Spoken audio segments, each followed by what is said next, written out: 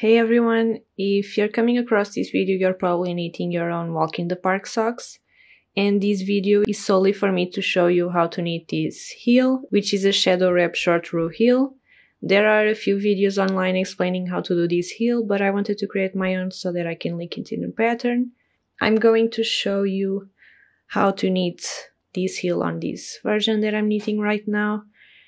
And to start off, let me just get this out of the way. To start off, you're going to knit your sock until your desired leg length, and then you're going to divide your work into the front and back.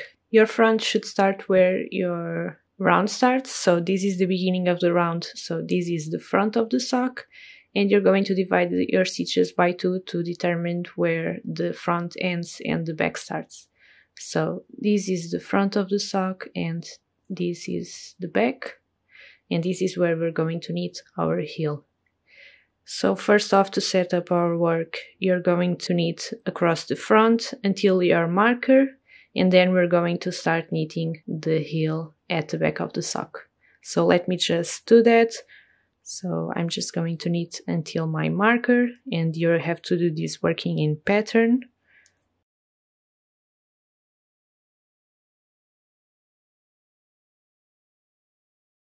I like to knit my socks when I'm doing color work using short circulars, but when I get to the heel, I'm going to change into longer circulars and I'm going to knit using those.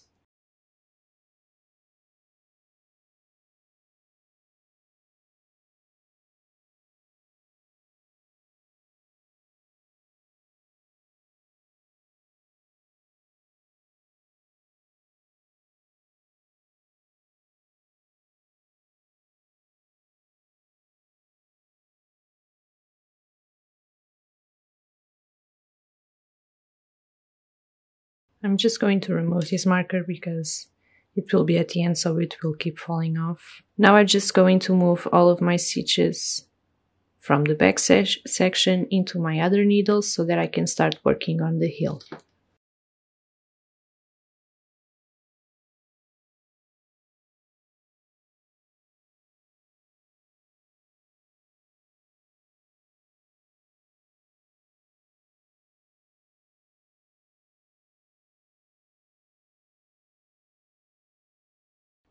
So now that I've reached the end of the back, I'm going to remove the stitch marker, and now we're going to ignore the back stitches and we're just going to work on this section. I'm just going to move my circular to this needle so that I can start working on the yarn that I have here. The first thing that we're going to do is knit all of the stitches on our back section until there's one stitch left. So let's do that and then I'll explain to you what we're going to do next.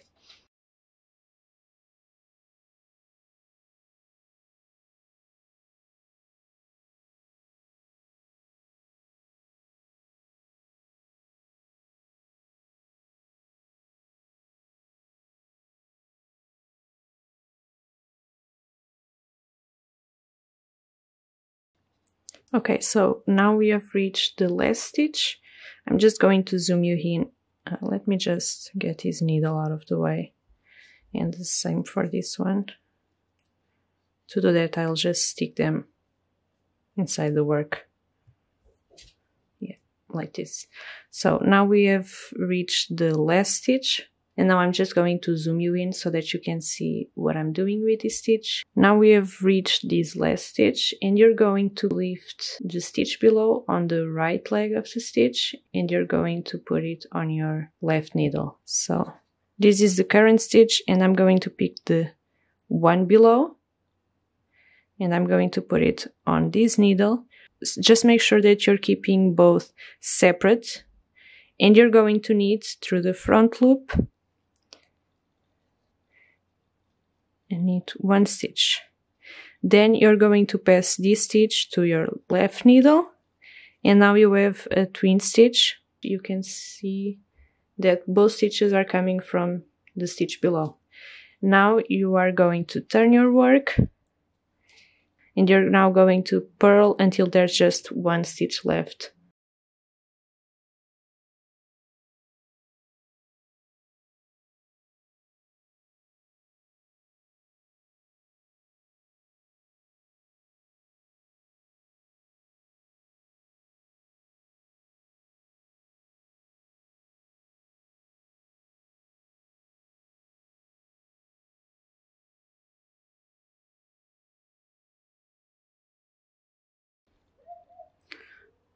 Okay, now that we have one stitch left on our needle, we have to mimic the same that we did on the other side. So you're going to put your last stitch on your right needle, and you're going to pick the left leg from the stitch below and place it on your right needle, but you're never going to remove the left needle. So basically you're in purling position. You're going to purl, and there will be 2 stitches coming out of the last stitch like on the other side, but now you're just going to pick these 2 stitches and place them on your left needle, and again turn your work. So now we're just going to do the same. When you're knitting on the right side, you're going to do what we did on the last stitch, and when you're in the purl side, you're going to do what we did on this stitch. I'm going to do it again so that you can get a better feel for it. So now you're going to knit until the 1 stitch before the last stitch that we've created a twin stitch. Okay, so this is the last stitch where you've created a twin stitch, and now we're going to knit until this stitch, so here.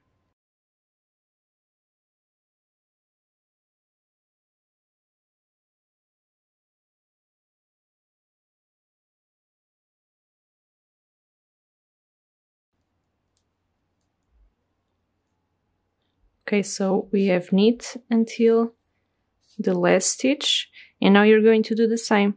There's the right leg on the stitch below your last stitch, so you're going to place it on your left needle. Keep them separate, so I like to hold on to the stitch, and then you're going to knit through the front loop, creating another stitch, and now you're going to pass it to your left needle so that you have again a twin stitch coming out of the stitch below. Now you're going to turn your work and purl it all until the last stitch before the one you've created a twin stitch.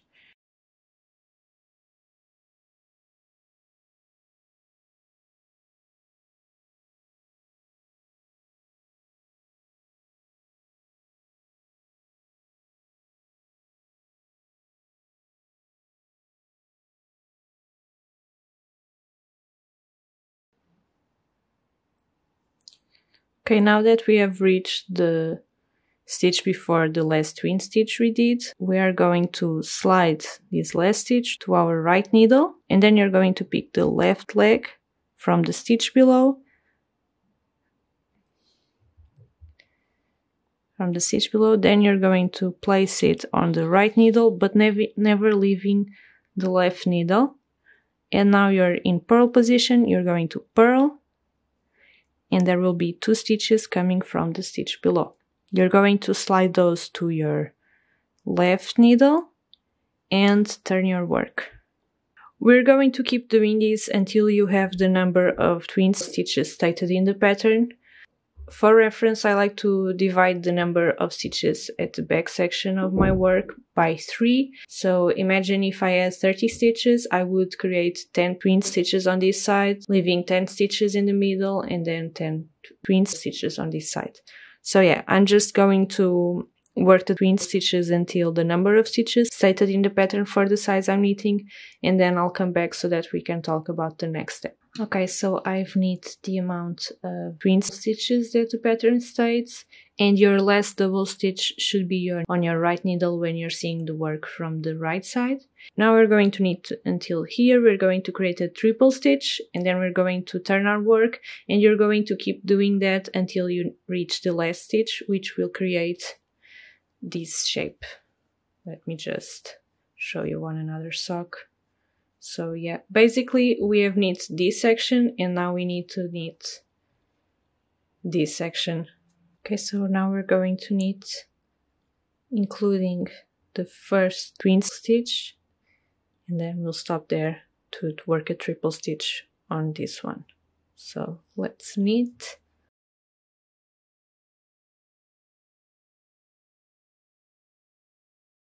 So now we are on the first double stitch, we're going to knit that one. And on this stitch, we're going to do the same way I've been doing. So we're going to lift the right leg off the stitch below the one we're working. We're going to keep them separate by tugging on these two, and we're going to knit through the front loop. Now we have a stitch, and we're going to slide it onto our left needle, and now we have a triple stitch, as you can see. Now, just like we did before, I'm going to turn our work. We're going to purl the first twin stitch, and then we'll work a triple stitch on the next one.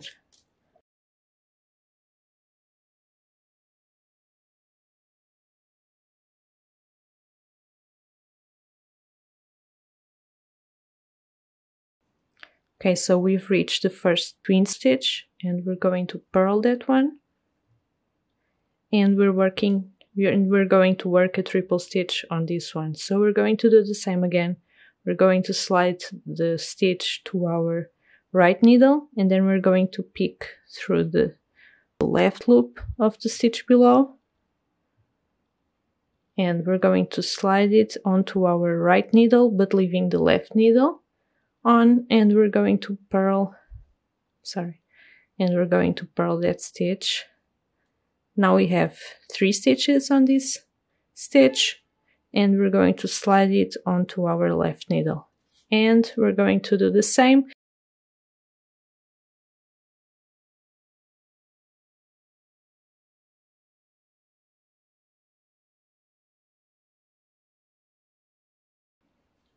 Okay, now that we are here, you're going to knit the triple stitch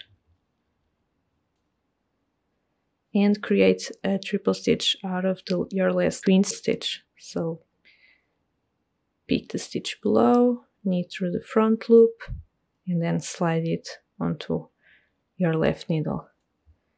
Then again, you're going to knit the triple stitch, create a triple stitch out of the next one, turn your work, and keep doing the same back and forth until we reach our last stitch on each side, and then I'll come back and show you what to do then. Okay, so I am on the right side and I've reached my final 2 stitches, so I'm going to knit the triple stitch, and we're going to do the same to create a triple stitch out of the last one. So here we go, and now we just turn our work, leaving the stitch on our right needle, and we're going to knit again until the end of our work.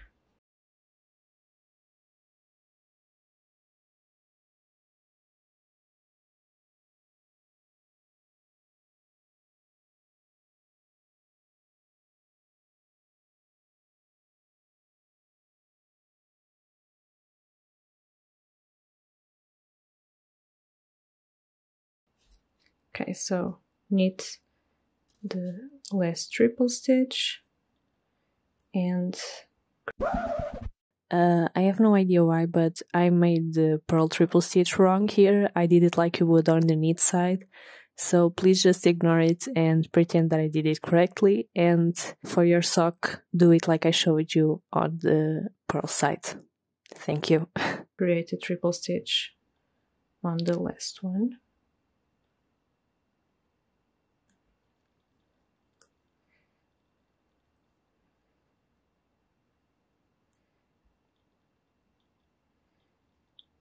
And again, leaving it on your right needle. You're going to knit until the end, including the last triple stitch, and then you can keep working on the front and working in the round. You will notice that the strand that you will need to continue the pattern is on this side, so you have to cut the yarn and start over here.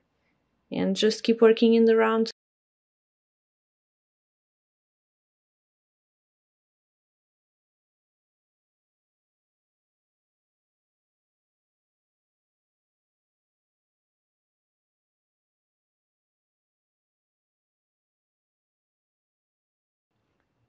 I'm now knitting the last stitch, the last triple stitch, and now let me just take this out.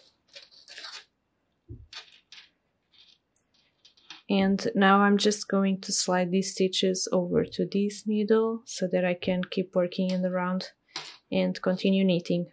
So this is what your heel looks like.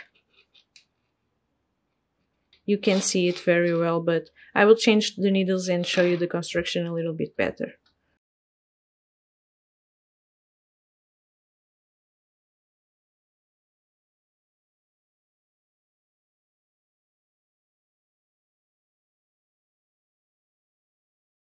Okay, so here's what the heel looks like. I love how this one turns out because it looks really neat and looks the same on both sides, so it's symmetrical. But yeah, I hope this tutorial was helpful, and now you can just keep knitting your foot and then you'll have a walk in the park sock of your own. Feel free to tag me on Instagram with the hashtag walkintheparksocks or made with cool stitches. I would love to see how yours turned out, and I'll see you on the next one. Bye!